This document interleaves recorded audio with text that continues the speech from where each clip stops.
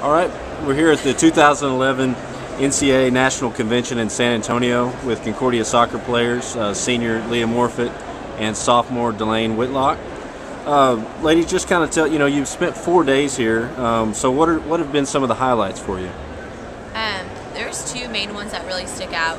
First was one of the sessions we went to go here discussing sports wagering, and one of the speakers, his name was Michael Frenzy, and he was this ex-mob convict who turned his life around and is now a motivational speaker to a lot of college students. And he just, through his speech, just really made me realize how big the problem of gambling is on Division III campuses, and secondly, the power of student athletes to have influences, a positive influence on our campuses.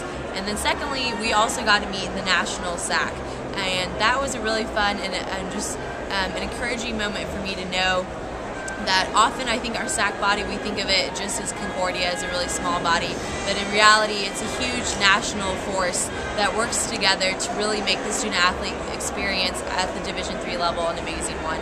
So I really enjoyed both of those. For me, I have to say the dinner last night, the closing ceremony, I guess awards dinner.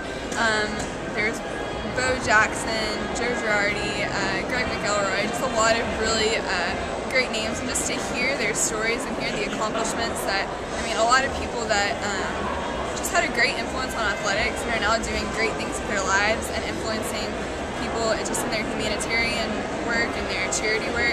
Just to be in the presence of such greatness was really inspiring and motivating, and kind of motivates you to want to do more. So what's the one thing that you learned that you're going to take back from this experience?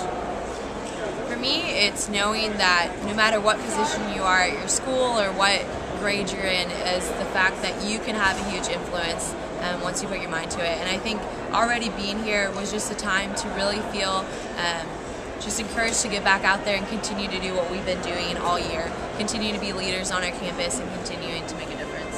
I would say the same thing. I think it just really motivated and inspired me to go back to Concordia, go back to our campus, go back to our conference, and really just try to make some more great things happen. And it's just a really encouraging thing to see everything that is happening on the national level, all the things that SAC's doing, just how much work goes into this. And it really just motivates you to want to do more and to make our campus better, to make our conference better, and to just make the student athlete experience all around better.